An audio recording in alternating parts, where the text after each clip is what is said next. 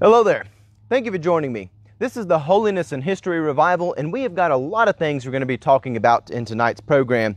We're going to be looking at a man named Telemachus and his importance in history. We're going to be talking about mature love and how we can really navigate some of the spiritual warfare in our day and age.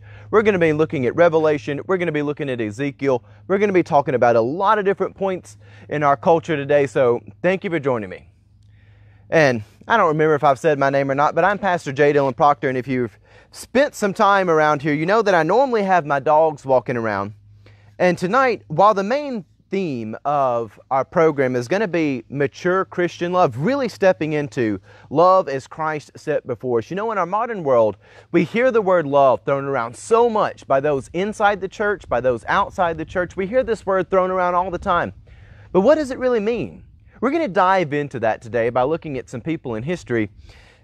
But before we do any of that, I want to start with a story that involves my dogs because it's actually pretty relevant. And I've got the blue heeler out here with me right now. Count, you want to come here, buddy?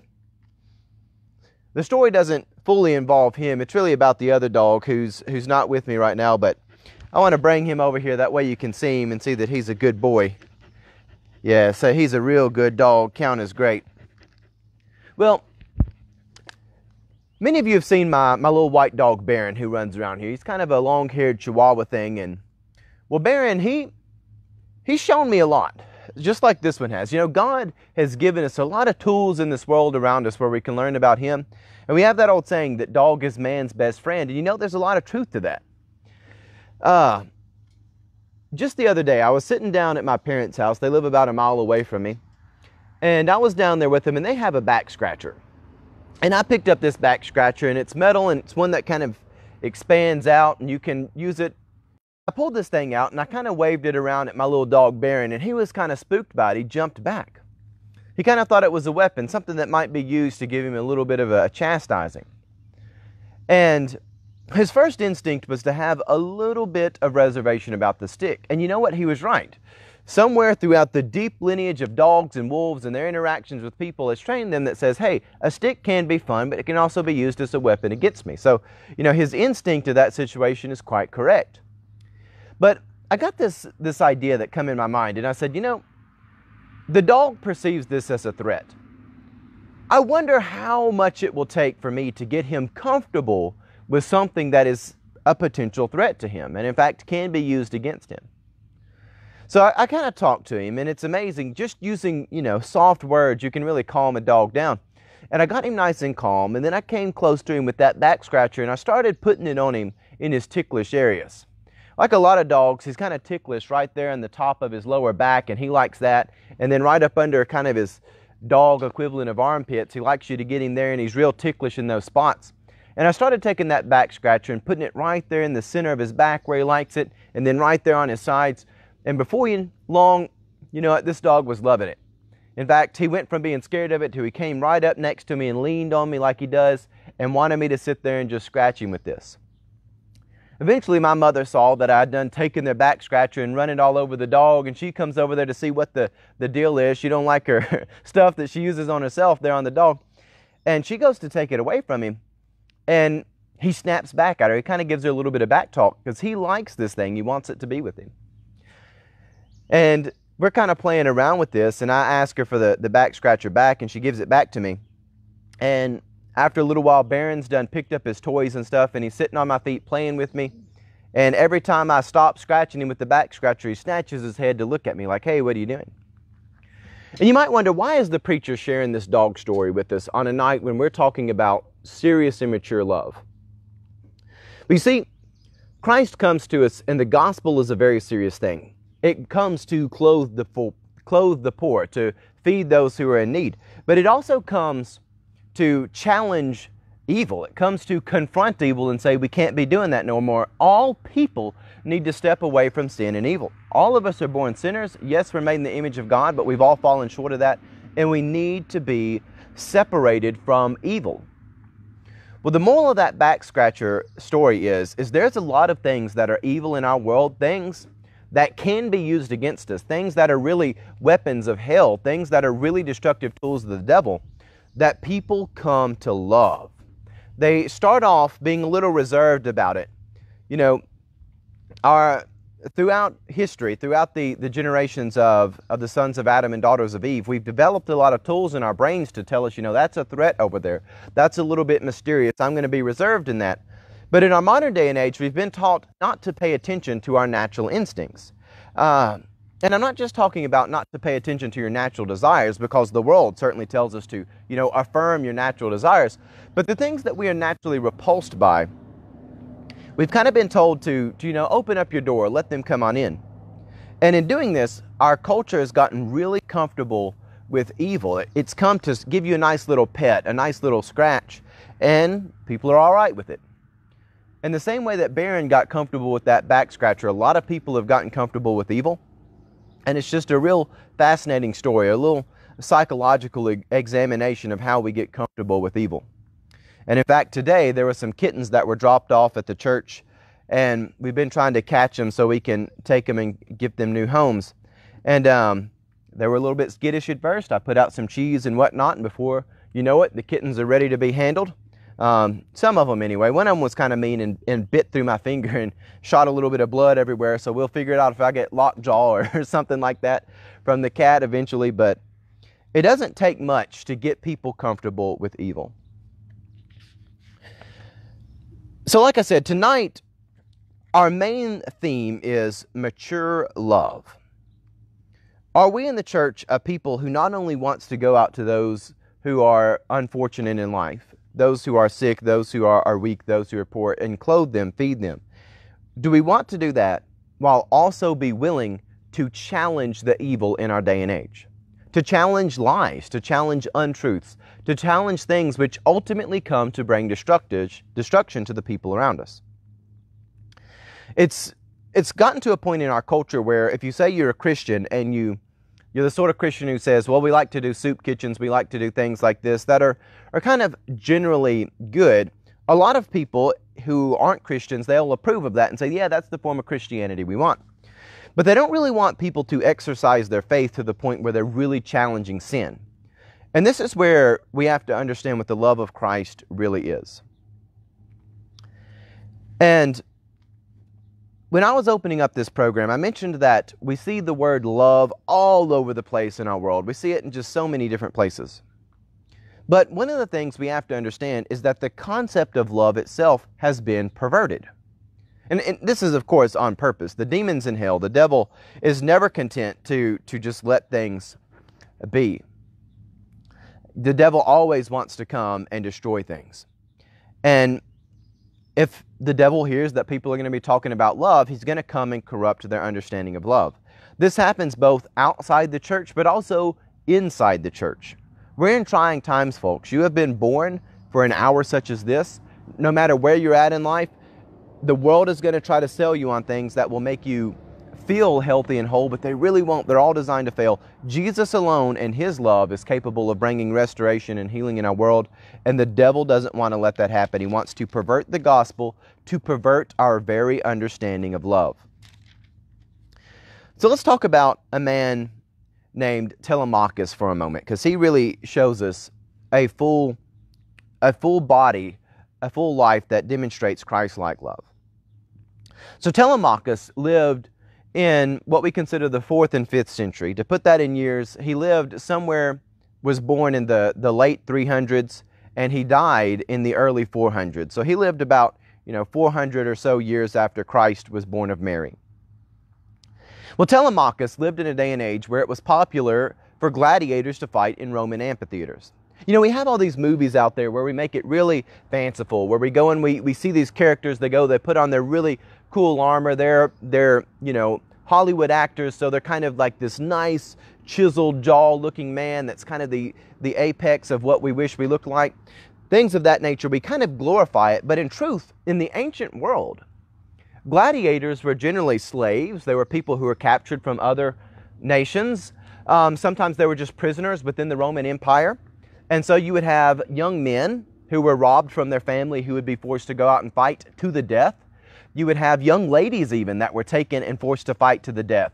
Not only did they fight other people, they might be put up against, a Roman soldier who's meant to fight against them. It might be up against another prisoner. A lot of times they were up against rabid animals. Sometimes they were kind of up against contraptions and things like that, where they might put someone on a griddle to burn them alive. A lot of the gladiator sport in the ancient world was a lot more brutal than we would think about it. It's one thing to think about it in Hollywood terms where it's really glorified, but then when you truthfully understand that it's just as likely to be a 19-year-old man as it is a 12-year-old girl who refused to go into a house of prostitution, and now as a prisoner of Rome she's being forced to do this, you really start to understand it's a very, very wicked thing. And of course, even if you don't know all those details, it's still something which celebrates and glorifies death. So there's that too, just on the very face of it. But in ancient Rome, there were a lot of people who went to the amphitheaters because it was a very popular form of entertainment. In fact, there were times in ancient Rome where you could pay a given fee and you can go and see so many people killed in the amphitheater. A bit like in our modern world, we have, monthly subscriptions to different TV services and things online where you can pay the monthly fee and see as much TV as you want. They had that in the ancient world when it came to the gladiators. Well, around the year 400, perhaps a little after, we don't know the exact date for sure, there was a man whose name was Telemachus. And Telemachus was a monk. And Telemachus, being a monk, he's sort of the guy that you think of when you think of soup kitchens, clothing the poor. He kind of lives outside of society a little bit, maybe does some agricultural work, does the sort of things which are really meager and humble and aren't what you typically think of as being assertive or going to war or something of that nature. He was one who really understood that to be a man of peace, you kind of have to live in a little bit of peace. But he also knew that the call of the gospel is very, very serious. And to be a peacemaker also means you've got to be able to set aside your own comforts, your desire for everything to just be soup kitchens and clothing the poor, and step in to an arena where you very well likely will die a painful death in order to advance the gospel. Well, Telemachus, one day he happened to be near one of the amphitheaters and out of conviction of God was moved to go into the amphitheater. And he goes in there and sees that these gladiator games are going on, that they've got people that are being executed through these glorious sports where they're forced to fight to the death. Of course, it's designed to kill them in the end, so it's not like it's really all that fair. But he goes in there and sees these gladiator games going on, and he's had enough of it. He's moved by the Holy Spirit that says this is terrible. We shouldn't be doing this as a people. And so Telemachus goes down from the stadium and enters into the arena, and he tries to break up the fight between the warriors who are fighting to death. And those who are in the crowds, they are so angry that their entertainment has been disrupted, that they themselves get up from their seats and come clamoring down into the amphitheater after Telemachus. And no, Telemachus is not ended just by being one of the fights or something going down there in the bottom of the theater, but the crowd is so angry they start picking up stones and everything, and they stone Telemachus to death there on the scene. Well, the story seems pretty tragic, right? We even think of John 15:13, which says, "No greater love than this, than a man lay down his life for his friends." You might look at something like that and say, well, Telemachus, where's the victory? You went and you just got into the battle of, the amphitheater for no reason, and you ended up being stoned. The whole world was so angry at you, the people around you, everybody watching, they all disapproved of you to the point that they killed you.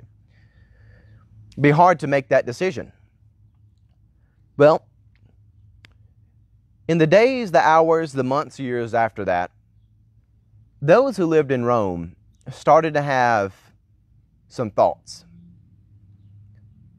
Telemachus, who had been someone who was a monk, he had done so many, good, meager things in life. The fact that he was killed so brutally, the idea started to go around the Roman Empire that maybe these gladiator games are not so good.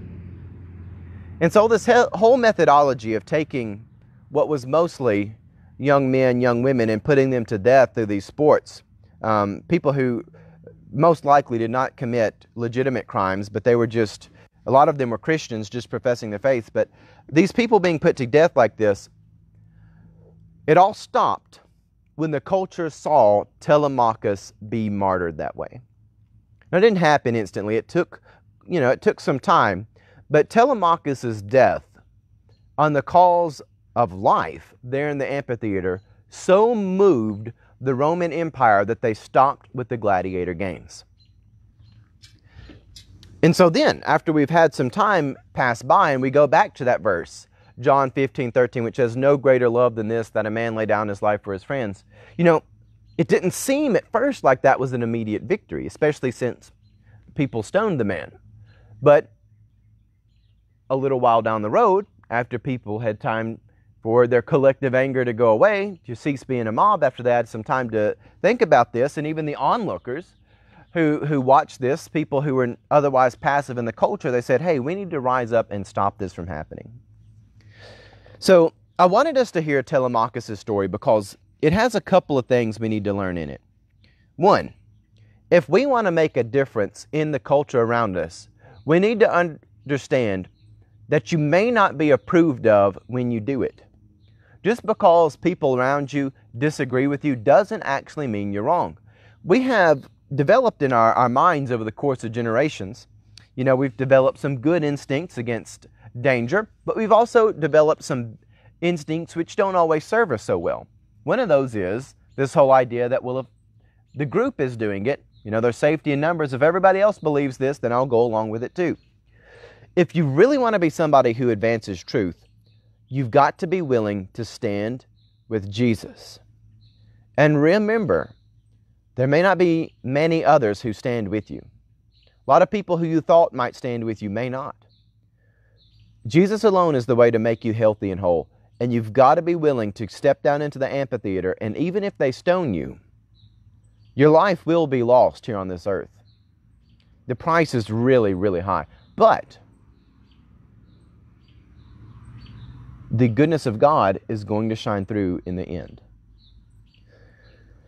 We have to understand, if we want to deliver to our children a world better than the one we're living in now, we're going to have to be willing to take some risk. We're going to have to be willing to lose our jobs for what we believe. We're going to have to be willing to literally be punched in the face as much as figuratively. We're going to have to learn to take the pain and ultimately realize, as Jesus is going to say in Matthew chapter 10, fear not that which can touch the body, but the one who can destroy both body and soul in hell.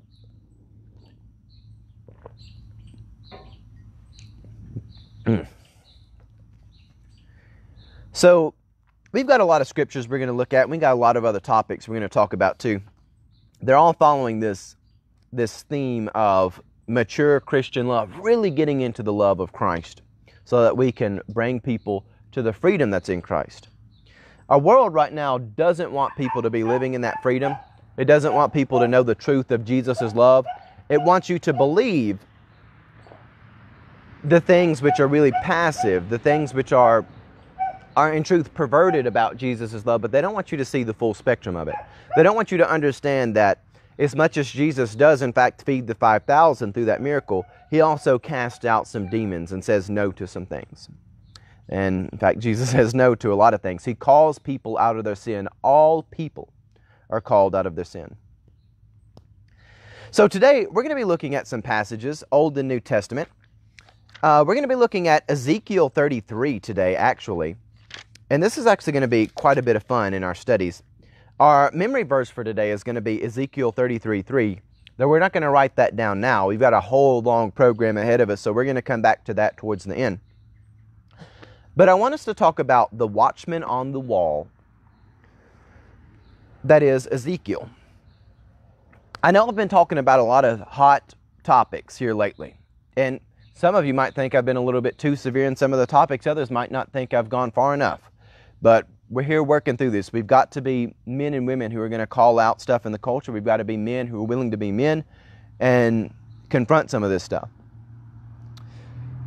And today we're going to go to Ezekiel 33, where Ezekiel is a watchman.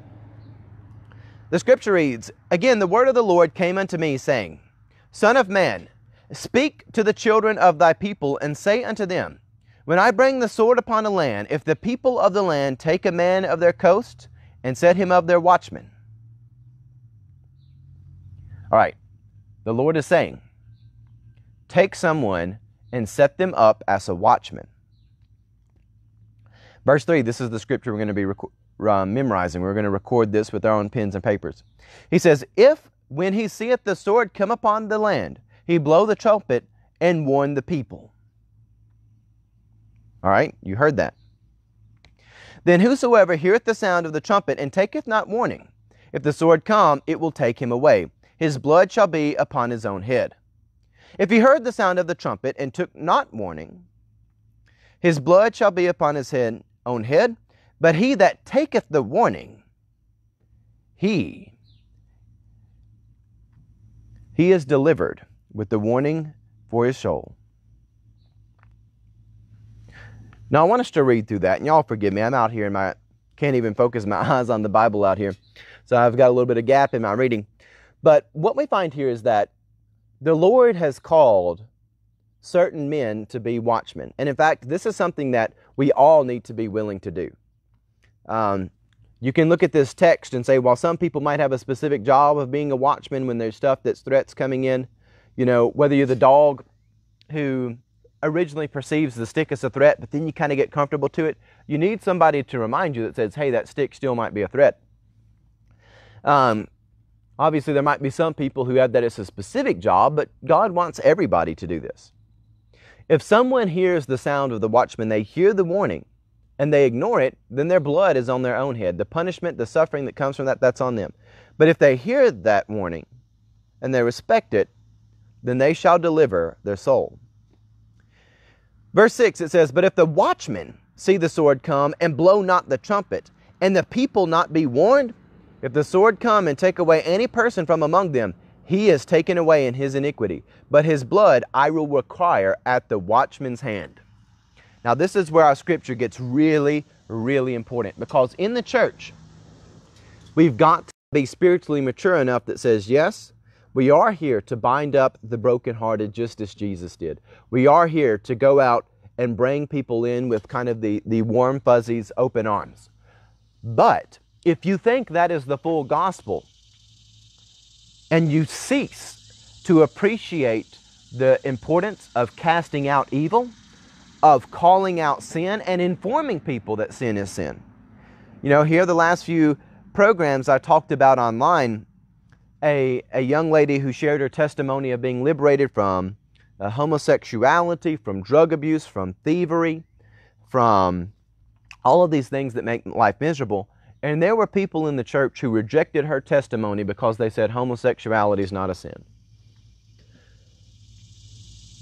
If people fail to call out sins that are sins, because again, this is not about a simple issue of, we don't affirm someone's natural desire, because again, all sin is naturally desirable, so therefore we hate them. It's not about that at all. It's about loving someone with enough maturity that says, we don't want you to be living in a miserable life that's separated from God, because a lot of these things that people try to step into that aren't as God designed them to be, they are miserable. They're ultimately not fulfilling.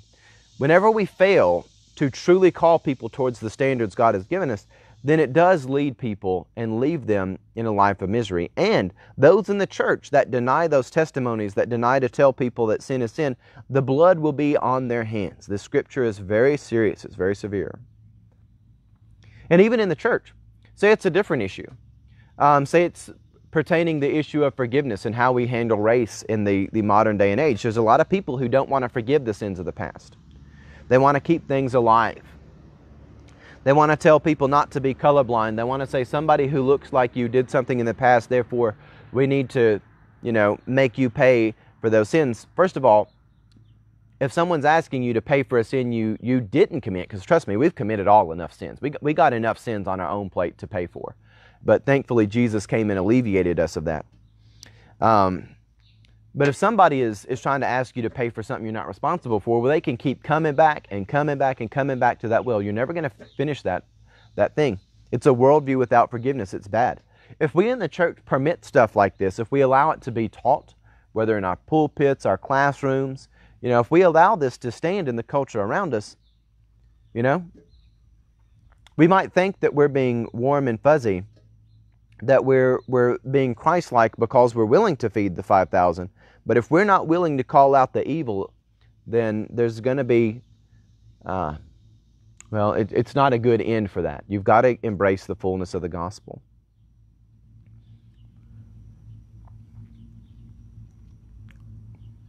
Let's pick back up in verse 7. It says, "So thou, Son of man, I have set thee a watchman unto the house of Israel. Therefore thou shalt hear the word at my mouth, and warn them from me. When I say unto the wicked, O wicked man, thou shalt surely die. If thou dost not speak to the wicked from his way, the wicked man shall die in his iniquity, but his blood I will require at thine hand." Again, God says this twice to reinforce it. If you don't call out wickedness from wicked people, it's going to come back on you. "Nevertheless, if thou warn the wicked of his way to turn from it, and he do not turn from his way, he shall die in his iniquity, but thou hast delivered thy soul." This is a really beautiful text, by the way. It's not, again, I know I'm talking about a lot of the stuff. The world is going to tell you that someone like me is hateful. I'm not. I come from a place of pastoral love. If you're somebody out there afflicted by any of this stuff, or something I haven't even mentioned, but you've kind of bought into a lot of the lines of thinking that the world has told you, and you're feeling really hopeless because maybe politics hasn't worked out the way you want it to, the worldly movements didn't give you the results you wanted to, you saw somebody out there in the world that was your hero and they turned out not to be a hero. Come to know Jesus. That is the place you will be healthy and whole. And say you're in a church where they're not really preaching the gospel, it's okay to leave and go to a place where the gospel is truly preached. Anywhere that doesn't call people from sin is not really doing the work of the church, and it's not going to make people happy. A lot of times there's been this idea that says, well, if we'll affirm them in their ways, they'll be at peace in life, they'll be healthy, their mind will be intact. It's not true, folks. It's all a lie to keep people from Jesus and to destroy their families. If we want to truly be living in peace, to be satisfied people who can truly have joy, then we've got to be restored to Jesus. We all have enough things in our lives to keep us broken. We don't need to buy into any of the false hopes of the world. Come to Jesus. He alone can make you healthy and whole. So we're going to go now to talk about a few more things. We got a lot on our program tonight. Actually, before we get into Matthew chapter 10, because we're going to read from that, why don't we spend some time? I want to share with you a Facebook post I saw today. And it was regarding kind of the church and politics. Tractor going by.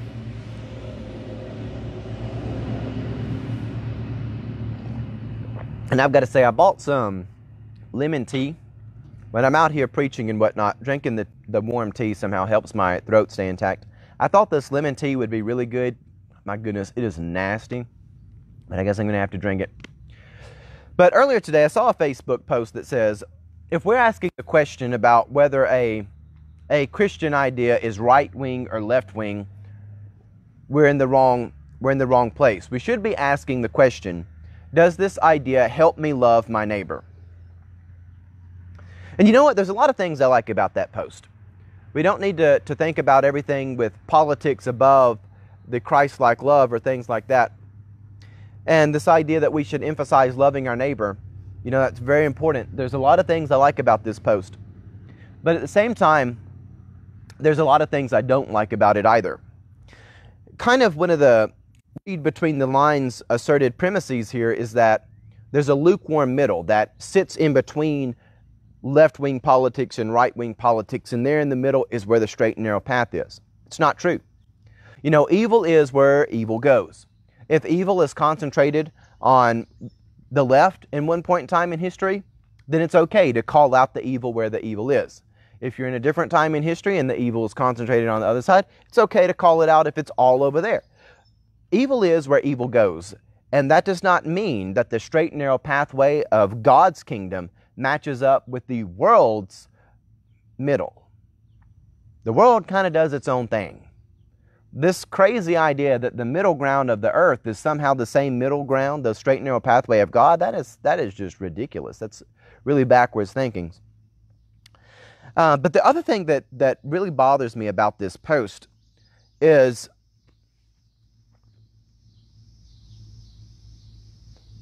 we in our modern world, I've seen it happen a lot that people come along and they say, well, love your neighbor. But people don't know what that means.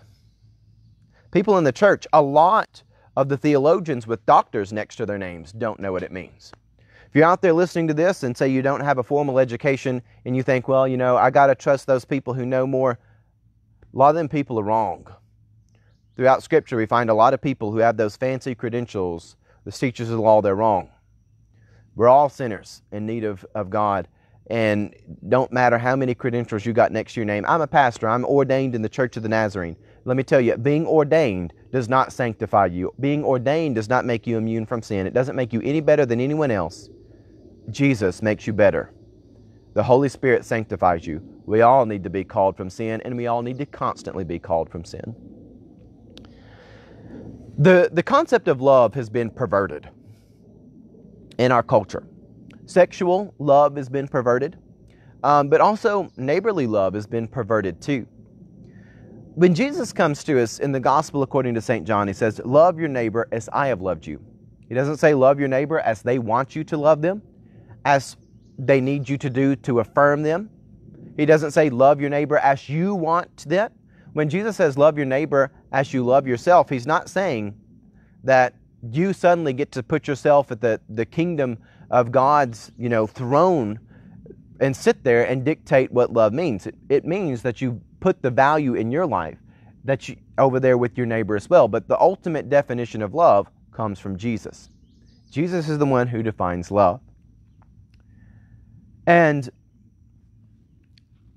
we have a problem in our church where a lot of people, they claim they're interested in love, but they're spiritually immature.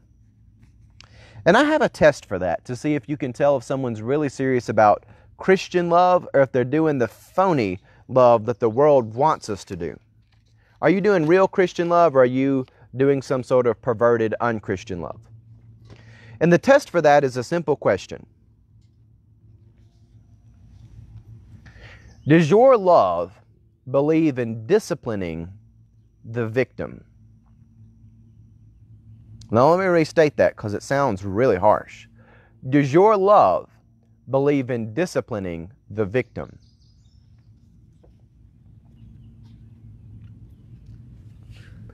That sounds pretty brutal, doesn't it? But this will tell you whether or not people are sincere in their Christian love. The correct answer is yes. Mature, Christ-like love believes in disciplining those who are victims. Because guess what? We're all victims of the curse of death. We're all sinners in need of restoration. And yes, in life, people have had widely different circumstances. Some people have been subject to all kinds of abuse. They've been molested, they've been tortured, they've been tormented. I even know someone who is physically held captive for a very long period of time in her life against her will. But you know what? All of those people still have to repent if they really want to be free. And if we in the church, we really want people to be free, it is very important to pull people out of bad situations. But guess what? They still need Jesus. They still need to be born again. And the people who aren't serious about Christian love, they will come along and they will call out people who are, say, oppressors or something like that. They love to talk about the language of who is the oppressed, who is the victim. And they want to focus all of their discipline and their correction and calling out towards the oppressors, but they don't ever want the victims to be released from their, victimhood. To be released from your victimhood, you've got to accept Jesus, you've got to have the Holy Spirit in your life, which means you've got to turn away from sin. And as harsh as it sounds, and this is me coming to you as a pastor with the love of Christ in my heart, people who are victims of sin, they still have to turn away from their own sin. Yes, somebody may have committed a great evil against them, but then if they're ever to be freed, they've got to hand all of it to Jesus. Their own guilt that they had before and after their victimization, and then even the sin that was done against them, they've got to hand it all to Jesus because He alone can make people born again. This test, this question that says, does your love believe in discipline for victims, that will tell you whether or not someone is really mature in their faith, or there's really only two other scenarios. They're either really immature in their faith and just haven't got there yet, or two, they're a wolf in sheep's clothing. They're not really here to advance the gospel. Because if we want people to be free, let's take, any example. Let's take an example of say someone who is abused as a child, sexually abused. People carry stuff like that throughout their life.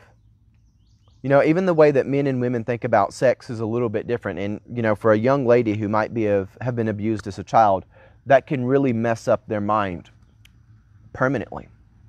If they're ever to be freed from that, they need a transformation from God, which is going to include them repenting their own sins. Because again, we're all naturally sinful. We all do little things that are sinful. Even the sins that are unrelated to that big act of violence that was done against them, they've got to repent of them. But then with that big act of violence, they got to hand that over to Jesus.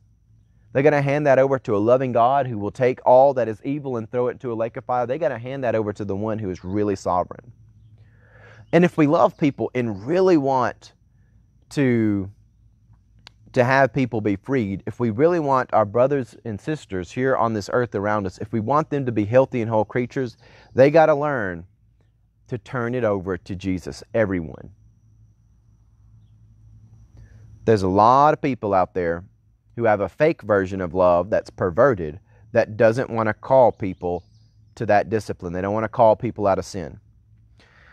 And these are the things that we find in Christian love. Clothe the poor. Let's love those who don't have a home. Let's give them a home. But there's another side that's inseparable. They're not like two sides where you get to pick and choose like you're at a buffet. Or me and they're trying to pick out what drink I want to have and end up picking up the nasty tea. And so I may never drink it again. Who knows? It's not like this thing where you get to pick and choose. As much as we do clothe the poor, we also have to challenge sin, and all people have to be challenged out of their sin. Let's read Matthew 10, shall we? We're going to pick up in verse 5. We're going to read for a little bit. It says, "These 12 Jesus sent forth, and commanded them, saying, Go not into the way of the Gentiles, and to any city of the Samaritans enter ye not, but go rather to the lost sheep of the house of Israel." And let's just take an understanding about what this means, because Jesus is telling them to go to a specific group of people, specific ethnic group.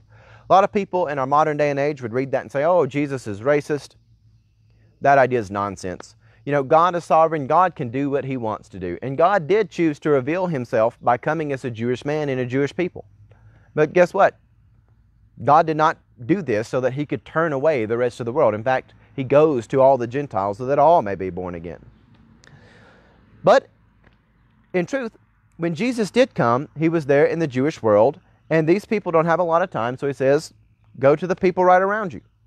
A big lesson we can learn from this is that in our day and age, we have lost sheep in our own homes. We have lost sheep in our own family. We have lost sheep in our own friend circles. We have enemies that might live right across the street from us. We have to understand God has given us a lot of talents in life, and one of those talents are the people that sit around us. God has entrusted us with certain people. One of the great laws of the modern world is you don't need to focus on the people around you, but instead focus on the big causes out there in the world. Focus on the people around you. Jesus says, go to the people around you. Go to the lost sheep of the house of Israel. In other words, go to the lost sheep of your own house. This is a beautiful thing. Then He says, heal the sick, cleanse the lepers, raise the dead, cast out the devils. Freely ye have received, freely ye give. Again, this is exactly what I've been talking about. There are going to be people who are sick, people who are quite frankly gross, and nobody wants to touch them because they got some nasty wound. You need to go over there and tend to them. You need to go over there and care for those people. You need to go over there and cleanse the lepers, give them a bath. At the same time, You're going to have enough faith in me that you're going to raise the dead. Also, you're going to cast out the devils. You're going to go over there to the people who are believing things they ought not be believing, the people who are advancing the doctrines of demons. You know, yesterday I talked about the Facebook devils. They're out there. There are plenty of them. And then also the literal devils that are possessing people. Get them out. You can't pick and choose this. It's not all about soup kitchens. Christ-like love comes to people who may come to a soup kitchen and says, you got sin in your life? It's got to go. Because that's how you actually make people free. The devil hates freedom. He hates testimonies of freedom. You got to be willing to do that.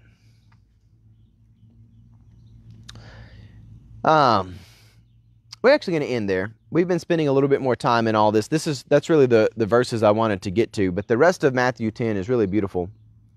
I encourage you to read it. It will remind you just how serious Christian love is. And I want us to flip back now to Ezekiel 33. And we're going to memorize Ezekiel 33:3. So if we'll flip over there. And we're memorizing this verse because we all need to learn to be a watchman. Ezekiel 33:3 reads, If when he seeth the sword come upon the land, he blow the trumpet and warn the people. So let's write this. If, when he seeth the sword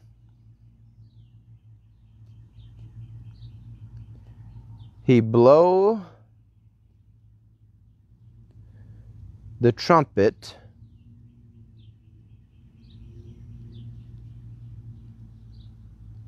and warn the people. If when he seeth the sword, he blow the trumpet and warn the people. Now that's not a full sentence even. It's just a clause within one. But what we learn from this verse is that you out there, you have a responsibility to sound the alarm for evil. We do.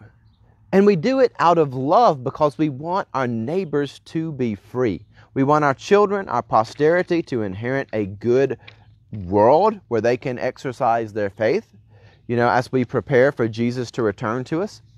This verse is beautiful and it calls us to aspire to beautiful things. Well, it's time for us to get to our Revelation passage. And we're going to be jumping now from Revelation 9 into Revelation 10. And my oh my, did we get some beautiful stuff here. We're actually only going to be reading the first 3 verses. In this scripture it reads, And I saw another mighty angel come down from heaven, clothed with a cloud, and a rainbow was upon his head, and his face was as if it were the sun, and his feet were as pillars of fire. Again, we got to get our backbone back. We got to get for those out there, the men in the church, we got to get our T-level back. When these angels reveal themselves here in Revelation, they're powerful, powerful images. Because guess what? The love of God is a very powerful thing. It's a very dangerous thing. Pillars of fire, you know, you don't want to go up and run your hand in that. A face that's like the sun, you don't want to look at that, you'll go blind. You know, clothed in a rainbow. As much as the modern world has tried to take the rainbow and turn it into something else, it's a magnificent image that comes from God. This is a beautiful, beautiful thing. And in verse 2 it says, And he laid in his hand a little book open, and he sat his right foot upon the sea, and his left foot upon the earth. Again, this is massive. This is like a just immaculate scene. He cried out with a loud voice, as when a lion roareth. And when he had cried, 7 thunders uttered their voices. Now I want us to just hold on to that image. So this angelic being comes. He's got this immense image. He's got 1 foot on the sea, 1 on the land. And when he cries out, it's like a lion roaring that is so powerful that the thunder of the sky roars in response. This is the God who loves you. This is the God who calls you to repentance. This is the God who wants you to be brought into his kingdom. This is what his warriors look like. This is what his angels look like. And he himself is more magnificent than all of them. It's a powerful thing. We need to appreciate the power of God to truly understand his love. And I know we've talked about a lot of things today. I kind of opened up with a dog story that kind of had a little bit different tone from the rest of our program. But I want to go back to that because the main thrust and purpose for that story is that it's really easy to get comfortable with evil. You know, if enough people go along with it, you'll forget that sin is sin. You'll forget that evil is evil. But yet, even though we may not be able to call out sin as sin and evil as evil, we still find ourselves miserable because of the fact. A lot of people are trapped in their misery. The world does not want them to be free. False teachers don't want them to be free. Heretics don't want them to be free. The devils and the demons do not want them to be free. But God does. Christian love wants people to be free. It's very easy to be tricked into liking evil. You know, like the dog. He started off being a little skeptical of it, like he should have been. But then before long, he was begging for it to stay. If you take that back scratcher and let it be a representation of evil, it doesn't take much for people to beg for evil to stay with them. They don't want it to leave. There are others in the world who think it's cute to see the evil pet somebody on the back, and they say, oh, let that stay. You're mean if you take that away from them. We're put on this earth for a time such as this. We got to have mature Christian love. We got to love our neighbors enough to bring them the gospel, our friends, our family, even our enemies, that they can all come into repentance. Because that's really at the heart of Christian love, repentance. This idea that if you will confess your sins, if you'll turn away from them, you can be free. You can be saved. I want us to think about that. I want us to think on that powerful image in Revelation 10. I want us to think about our own lives. I want us to think about how one man like Telemachus back in ancient Rome can make such a huge difference. They can put down a whole thing of evil. He had to be willing to die in order to do that. Had to be willing to take a hit.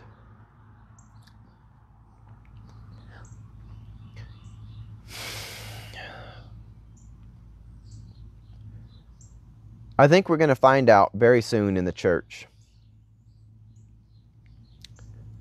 just how many people are willing to stand with Jesus.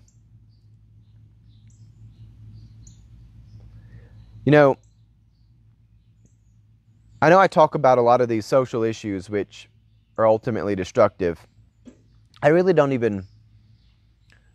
I don't know how long people are going to be confused on that, because a lot of these evils, their bankruptcy is becoming known. They're getting more and more predatory, like the sexualization of children to make that, public, where, hey, it's just another sexual appetite. It's okay if people want to do that. A lot of these ideas, these things which are evil, we're seeing a change in our culture where no longer are we a predominantly Christian culture with a few things festering beneath the surface. Now, we're a predominantly ungodly culture that is attacking Christianity. Because evil always hates the things which will make people free, we're going to start to see a lot more evil get a lot more dominant, get a lot more wicked. It's going to feel comfortable putting its boot to the throat. Nebuchadnezzar's going to start constructing his furnaces, and it's going to be very, very easy for the world to throw people in those fiery furnaces. We're going to find out just how many people are really going to stand with Jesus. I think that's coming. It's coming very quickly. And I hope I'm wrong on that front, but there's no restraints in our culture to stop a lot of the ungodly beliefs. The only thing that can really stop it is going to be a mass revival in our culture.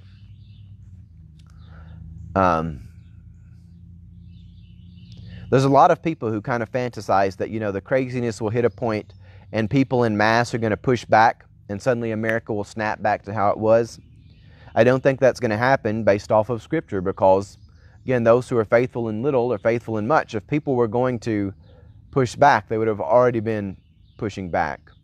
Yes, it is true that there does come a point where people's eyes are open and they start to push back, but I think we're going to find out that it's not going to go as smoothly as perhaps some of us fantasize it would. We're going to find out just how many people are willing to stand near Jesus. When the Christ was put on the cross, where are the 12? There's a handful of women, and you basically got 2 disciples, one who came by night, the other who was a secret disciple, people you would not expect to stand with Jesus, but they did. I think we're going to find out the real size of the Christian church. And we need to be prepared to understand in our lives we might be more like Telemachus than we realize. If you're really going to proclaim Jesus, you might find yourself in a place where you are largely alone, just you and God. A lot of the people that we rely on to come to our aid, for the last few years, they largely have not been coming. So build up your family, build up your friends, and know on the Lord Christ Jesus, and you will be saved. And my, oh my, how beautiful that freedom is. Let's close with a word of prayer, shall we? Gracious Heavenly Father, I pray that whoever is listening to this message, Lord, wherever we may be, that we may come to you. Lord, if anyone here in this audience is a non-believer, if there's someone who even wants to confront me and say that this message of the gospel is wicked, Lord, I pray that you soften their hearts. I pray that there would be an opportunity where I could speak with those people and we could shine your light. I pray that those who are listening to this who are believers, that they will be comforted, they will be encouraged in their lives, that they'll not ever be distracted or absorbed by any of the deceptions of the world, but instead they would be people of great courage, of great joy in life, that they would find peace even amidst the turmoil. Lord, let us find little things to be grateful for. We give you the thanks that says you gave us the breath of life, and even for that we should give you praise every day. Bless us and keep us safe. We ask all this in the name of Christ Jesus we pray. Amen. So thank you for joining me. The dog has run around the house, so we'll end there.